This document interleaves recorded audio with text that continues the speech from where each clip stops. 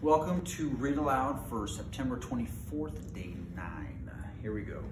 I'm actually going to play a song that I made up when I was like 16 or 17 years old. And every once in a while I play it just to keep it refreshed in my mind. It goes something kind of like this.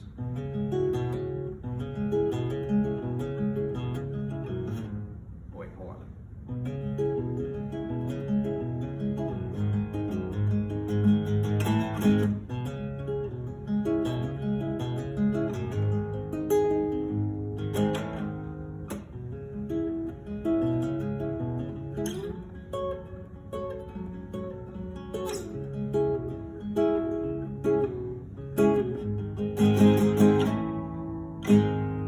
Something like that.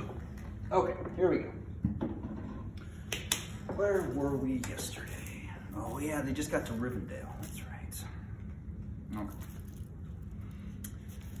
And so at last they came to the last homely house and found its door flung wide. Now it is a strange thing, but things that are good to have and days that are good to spend are soon told about and not much to listen to, while things that are uncomfortable, palpitating, and even gruesome may make a good tale and take a deal of tailing anyway. They stayed long in that good house, 14 days at least, and they found it hard to leave. Bilbo would gladly have stopped there forever and ever, even supposing a wish would have taken him right back to his hobbit hole without trouble. Yet there is little to tell about their stay. The master of the house was an elf friend, one of those people whose fathers came into the strange stories before the beginning of history. The wars of the evil goblins and the elves and the first men in the north. And those days of our tale there were still some people who had both elves and heroes of the north for ancestors. And Elrond, the master of the house, was their chief. He was as noble and as fair in face as an elf lord, as strong as a warrior, as wise as a wizard, as venerable as a king of dwarves, and as kind as summer. Venerable. Hey, that was our word of the day from a little while ago. See? You see how they're using venerable to refer to the elf lord, Elrond? Pretty cool, huh? He comes into many tales, but this part in the story of Bilbo's great adventure is only a small one, though important, as you will see, if we ever get to the end of it. His house was perfect, whether you liked food or sleep or work or storytelling or singing or just sitting and thinking best, or a pleasant mixture of them all. Evil things did not come into that valley. I wish I had time to tell you even a few of the tales or one or two of the songs they heard in that house. All of them, their ponies as well, grew refreshed and strong in a few days there. Their clothes were mended as well as their bruises, their tempers and their hopes. Their bags were filled with food and provisions, light to carry but strong to bring them over the mountain passes.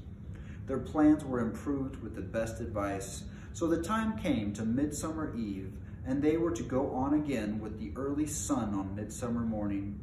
Elrond knew all about runes of every kind. That day he looked at the swords they had brought from the troll's lair, and he said, "These are not troll-made. They are old swords, very old swords of the high elves of the west, my kin. They were made in Gondolin for the goblin wars. They must have come from a dragon's horde or the goblin plunder, for dragons and goblins destroyed that city many ages ago. This, Thorin, the runes named Orcrist, the goblin cleaver, in the ancient tongue of Gondolin. It was a famous blade. This, Gandalf, was Glamdring, foe hammer that the king of Gondolin once wore. Keep them well." "Whence did the trolls get them, I wonder," said Thorin, looking at his sword with new interest. "I could not say," said Elrond, "but one may guess that your trolls had plundered other plunderers, or come on the remains of old robberies in some hole in the mountains of old. I have heard that there are still forgotten treasures of old to be found in the deserted caverns of the mines of Moria, since the dwarf and the goblin war." Thorin pondered these words. "I will keep this sword in honor," he said. "May it soon cleave goblins once again." "A wish that is likely to be granted soon enough in the mountains," said Elrond. "But show me now your map." He took it and gazed long at it, and he shook his head, for if he did not altogether approve of dwarves and their love of gold, he hated dragons and their cruel wickedness, and he grieved to remember the ruin of the town of Dale and its merry bells, and the burned banks of the bright river running. The moon was shining in a broad silver crescent. He held up the map and the white light shone through it. "What is this?" he said. "There are moon letters here, beside the plain runes which say 5 feet high the door and 3 may walk abreast." "What are moon letters?" asked the Hobbit, full of excitement. He loved maps, as I have told you before, and he also liked runes and letters and cunning handwriting, though when he wrote himself, it was a bit thin and spidery. "Moon letters are rune letters, but you cannot see them," said Elrond, "not when you look straight at them. They can only be seen when the moon shines behind them, and what is more, with the more cunning sort, it must be a moon of the same shape and season as the day when they were written. The dwarves invented them and wrote them with silver pens, as your friend could tell you. These must have been written on a midsummer's eve in a crescent moon a long while ago." "What do they say?" asked Gandalf and Thorin together, a bit vexed perhaps that even Elrond should have found this out first, though really there had not been a chance before, and there would not have been another until goodness knows when. "Stand by the grey stone when the thrush knocks," said Elrond, "and the setting sun with the last light of Durin's day will shine upon the keyhole." Durin, said Thorin. "He was the father of the fathers of the eldest race of dwarves, the Longbeards, and my first ancestor. I am his heir." "Then what is Durin's day?" asked Elrond. "The first day of the dwarfs' new year," said Thorin, "is, as all should know, that first day of the last moon of autumn on the threshold of winter. We still call it Durin's day when the last moon of autumn and the sun are in the sky together, but this will not help us much, I fear, for it passes our skill in these days to guess when such a time will come again." "That remains to be seen," said Gandalf. "Is there any more writing?"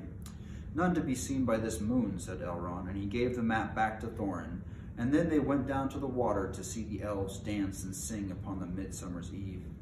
The next morning was a midsummer's morning, as fair and fresh as could be dreamed, blue sky and never a cloud, and the sun dancing on the water. Now they rode away amid songs of farewell and good speed, with their hearts ready for more adventure, and with the knowledge of the road they must follow over the misty mountains to the land beyond. And that is the end of that chapter. Did you see how they introduced elves in that chapter?